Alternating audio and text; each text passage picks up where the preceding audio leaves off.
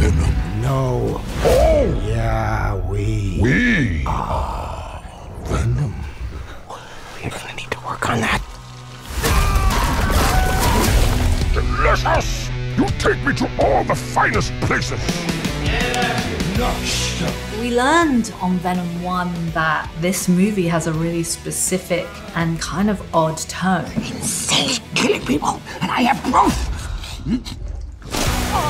What's tricky is how to make manifest something that's compelling and works.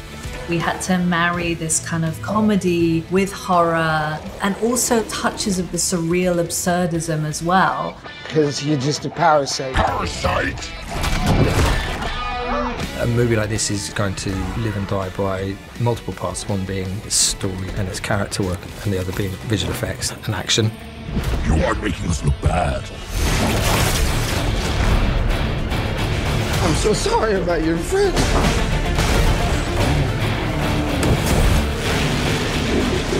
Following on from Venom 1, we knew that Venom 2 had to be huge. I'd like you to meet Carnage. This thing just got bigger and bigger and bigger and more crazy. We also wanted to lean to the comedy and absurd side of the movie too. Okay, here we go. Action! I really, really loved the first two Venom movies. I just think Tom Hardy is brilliant in them. Stop! Something quite sexy about Venom also. Sorry, no, you're not my type. We are leaving. Tom puts so much in everything he does, and he just loves to play. Let's make a movie. It's such an amazing performance because he's playing two characters and he plays them so effortlessly. That was a massive part of the attraction in the first place, to get to work with Tom again. Whoa!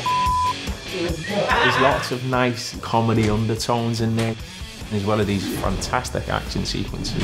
So to be asked back was great. Last time it ended slightly open-ended. Monsters. By the end of Venom 2, everybody knows that symbiotes exist. Venom and Eddie have very much exposed themselves in this movie. They're gonna come for you both. I know. And so ultimately what that really means for Venom 3 is that Eddie and Venom are fugitives. Let's go get them.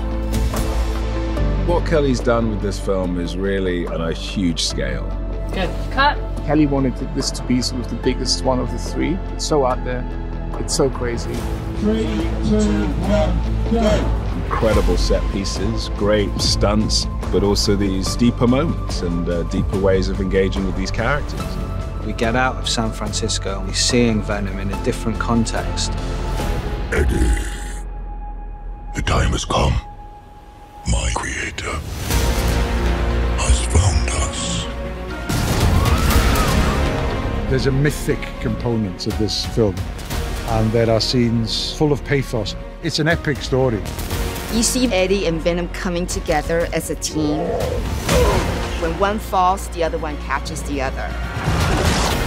We always want to do right by the fans, and that we're sort of paying homage to Venom and getting it right. Blow you out of your mind!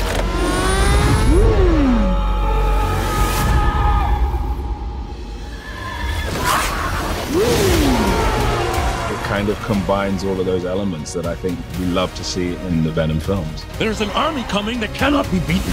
These films are getting bigger and bigger and bigger, and this one's huge this time. Eddie Brock! It's such an enormous production, but it feels really authentic.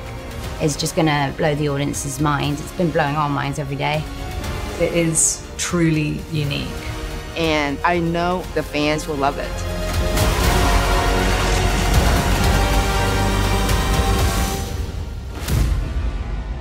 What's his name then?